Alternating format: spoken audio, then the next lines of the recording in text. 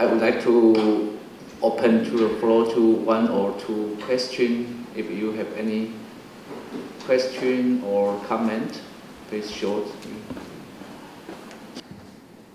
Thank you. I'll come use the mic up here. Thank you so much for the presentation. My name is Caroline Fried, and I'm from a new think tank based in Taipei that does policy research on the Asia-Pacific, called the Center for Asia-Pacific Innovation, Asia-Pacific Resilience and Innovation. And so I'd like to ask about your opinion on the role of the private sector in post-normal politics and post-normal governance. Thank you. Thank you for the question. It's an important question, yes, and I have not really a satisfying maybe answer for you for that. It's always difficult. I made good and bad experiences when I was a moderator to facilitate stakeholder involvement from businesses and economy, and so it's difficult to say. And at the moment, and I did not mention it in the presentation because I wanted to, first I thought about it the last couple of months or even year about it, if it makes sense to have the stakeholder deliberation separated. So for civil society, economy, and the political system. Then again, the question comes up, how do we aggregate the results? And this is not only that you have an independent aggregator like us as experts, because this is always very, very tricky. If you put them together, it's also very tricky. So because mostly, not only the economy start lobbying, and then that you can have problems to bring them to really exchange rational arguments. But if I say that, I experience much more that NGOs do that the same, and from them we conceptually assume the opposite, that they really start from the very beginning to argue. They don't do it. When I observed the stakeholder meetings on the Great Lakes, I was surprised. They make statements, it would be like from economy or from a politician who is not open to any things. And then slowly over the time, they changed into an argumentative exchange, and they were open for argument. But when they give their statement, I thought, I cannot believe what is happening. And this is not only one time. So, but this happens with then, because when they together, and one starts in that way, the other feels that I have to do the same. It's a psychological effect. We have to ask psychologists about that, how we can tackle that. Because when one group is doing that, the other feel, oh, if I don't do that now, my statement is not taken so seriously, and my wishes and my claims than the others.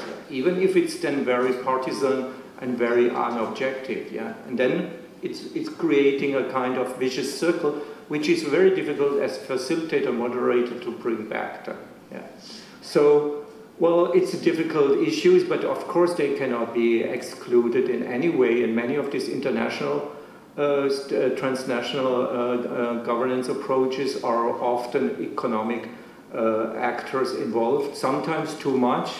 There was a project in which I was an advisor, is on the Baltic Sea, on the fisheries, which were, the stakeholders were mostly the fisheries industry. And they said, oh, we don't need any expertise because we count the fish by ourselves. And they came to a much higher number than actually the scientists did. Because they see and then they say, oh, it's still there. But of course, the logic is, if I would admit that there is not enough, then I would get a lot of restrictions with regard to the fishing. And so these are the things that you have to balance and to find and to rationalize, which is very difficult. So I have to say, there is no recipe for doing that in that way.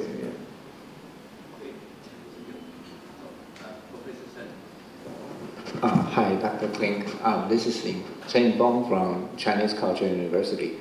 I have a question for your comments on the cosmopolitanism, because I think the way you mention it, you take a some kind of institutional dimension way to describe it. But I rather have a different turn on that because as a college professor, and I think most of us work in college, I found it very difficult situation that most of the students, we'll take students as an example. Most of the students come to the college to learn, not because they love to learn, because they have to learn. They are obligated to learn. But without passion and enthusiasm to participate, transitional learning, their motivation is limited. It's a very important obstacle for us as educators.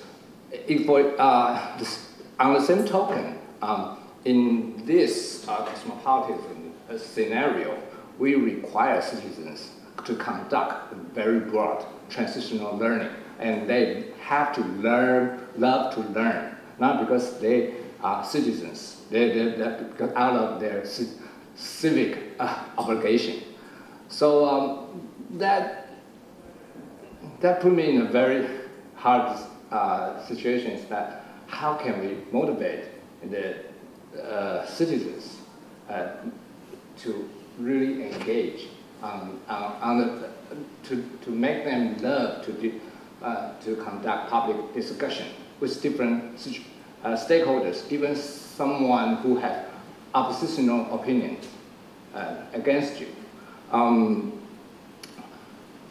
You said you are optimistic on the involvement of the cosmopolitanism. I'm not either pessimistic or optimistic, but I take this stand because out of the human nature, because I have been participating in a lot of the public deliberation occasions, and I found that well, people want to get involved, want to get respected. However, they don't really want to spend too much time on it. So there has been a dilemma on this. So people need a new momentum of enthusiasm about public life, should be, and that would inspire them to throw more their personal time into the public sphere. So it's not like we created a public space that people will engage each other and passionately and spontaneously, and it's not work. It doesn't work that way. So I just want to, but we always take for granted that education will solve this problem. But however, if we take, that's why I make example for our college education. Education doesn't really solve that problem. Education will make you knowledgeable, but not really an enthusiastic citizen to engage public affairs. So that's why I'm very curious about how this work out, and about can you suggest a prototype of how ordinary citizens can be learned, or how can we make them a passionate learner in the public sphere? Thank you. Okay. Do we have the last question? Okay.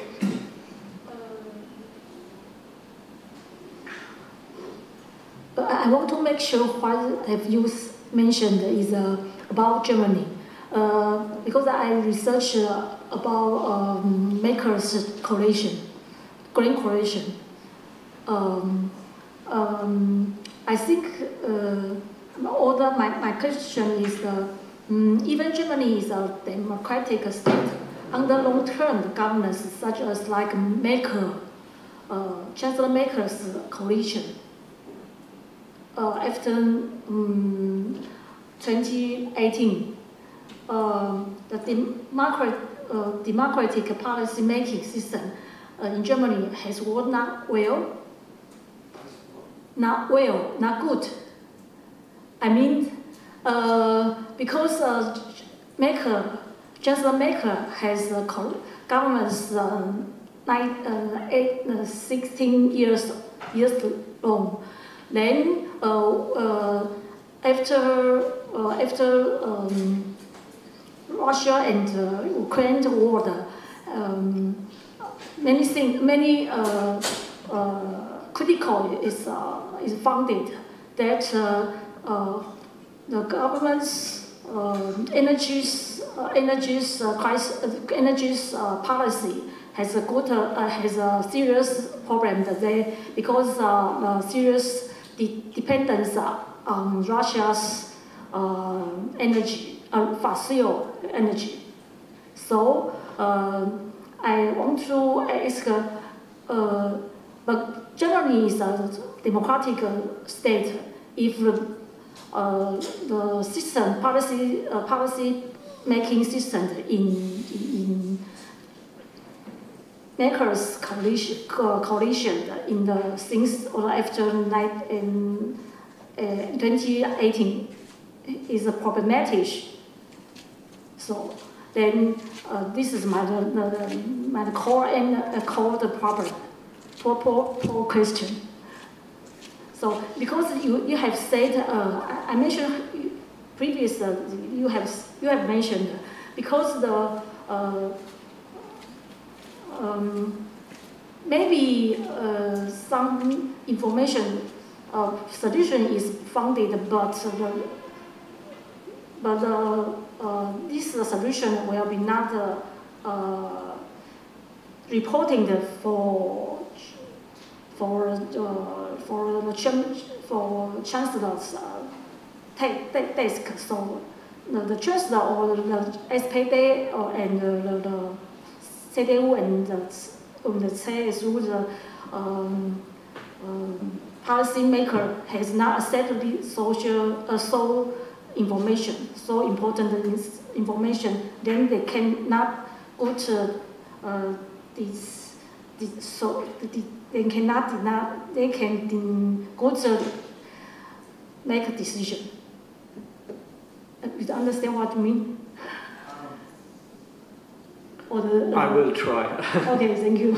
Well, but first to your comments and question, and okay, the most difficult question at the end.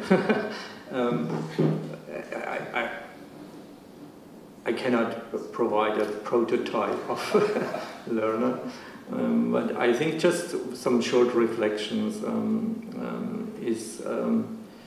I think it starts very early with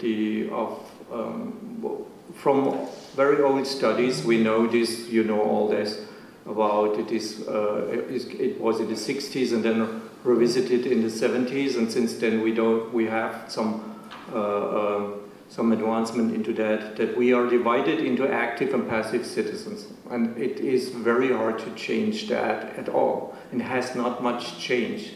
Yeah, I see a little bit another change, but this is more anecdotal. If I talk with my students, how active they become in part some activists even, so that I have to say, well, you should be, because they spend too much time on that, and then the work on a thesis, for example, suffers. So I have to tell them that you have to make a decision on that at the moment at least. So, for example. So what I think, and that reflects a little bit my own experience in my life, is if you have a chance very early as a child from your parents and circumstances that that knowledge, even learning, I have the problem, I try to explain my son, learning is not a bad thing and is not work. So it's rather something which has to be fun. And that can be, it's in a way which is much easier when it started very early. It becomes something which is like, well, that you brush your teeth every evening, that you learn every day. And more or less it is learning every day for them, even if they don't do it intentionally. So I try to translate that into that. And when I see people who have a background which is stronger with regard to that, they have an easier life in school, and then they are rather the good students at the university. So some of them get the turn then later. Of course, if they see, especially when they feel affected very personally by something, risks plays there a major role, or they feel motivated because of some ideas. Yeah. Here, it's really, when we have to talk about our education system, we need another one. We need to improve that. The classical kind of teaching that we have is often not anymore, it does not get to them in that way as we expect as educators. For me, it was easy to understand when they talk about theory and empiricism and what it means to operationalize. It was just a kind of internal thing how I did my analytical thinking at all, and that just tailored it and advanced that. So, but if people don't have that, they have already problems to think analytically in their normal life. So, and that has to be explained, not only in words, in communication, via much more projects that they can apply it and see what does it mean. And then it becomes more interesting for them. And then it's important, I think, that they have more chances to change, that they have a year at least at universities where they can find out. Because it's very difficult at school time then to find out what is the right discipline to study.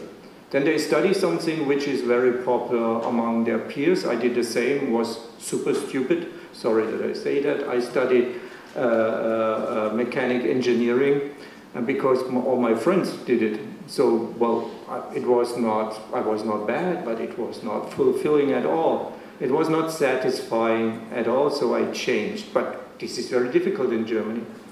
So, and I needed a couple of paths to come to social science at the end, in that way, yeah.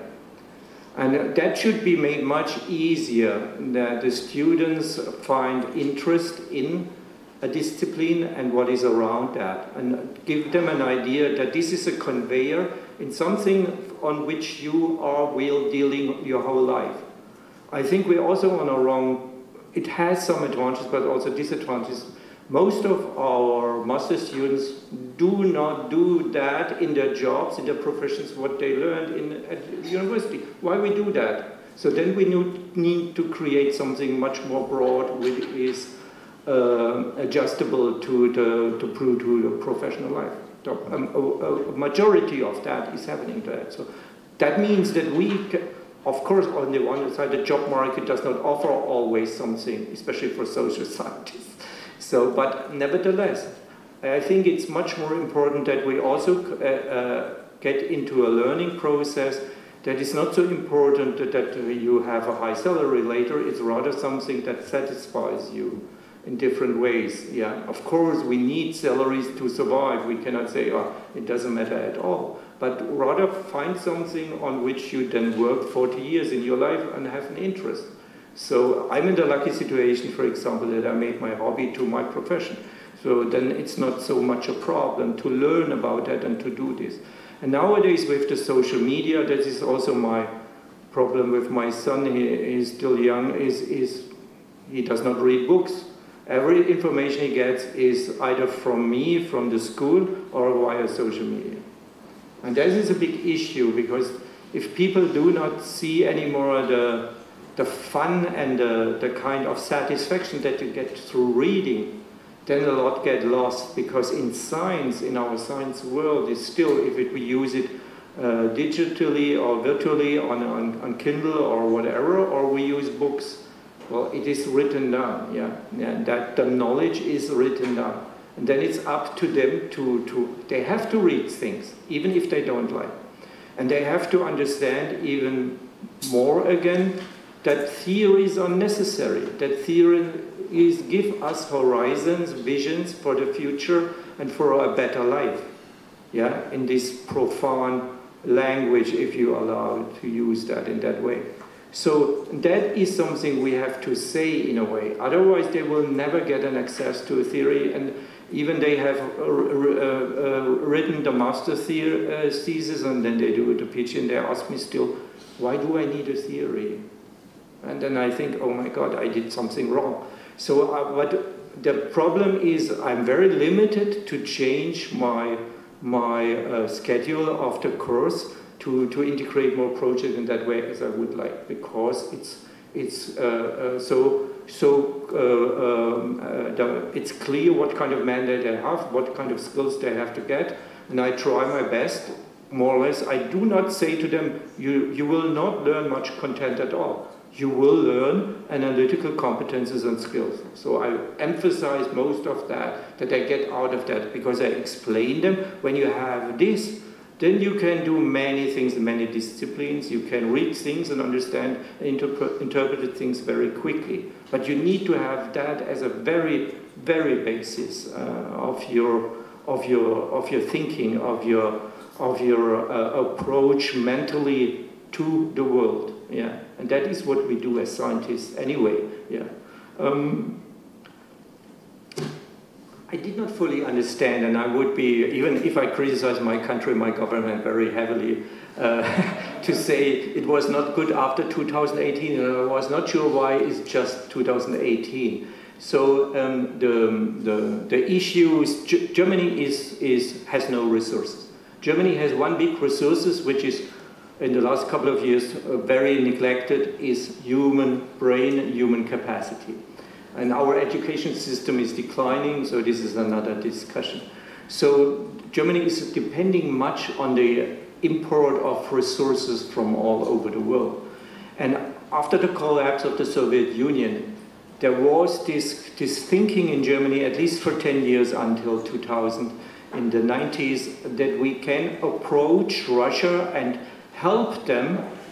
And this was a doctrine by Kohl and later also by Merkel. If we promote the economic trade, also this will help to promote democracies in the countries from which we import things. And that was the general idea. It is still a little bit in place today, but they changed it. They say this is not working because the reality showed that it is not working at all. But we have to be dependent on that, and that was cheap. And Putin was, I do not know it was a strategy or not. At the end, I would say it was. He knew already a long time ago what he plans to do. So it was a kind of obvious strategy to make us dependent on him, on the resources, especially with regard to energy.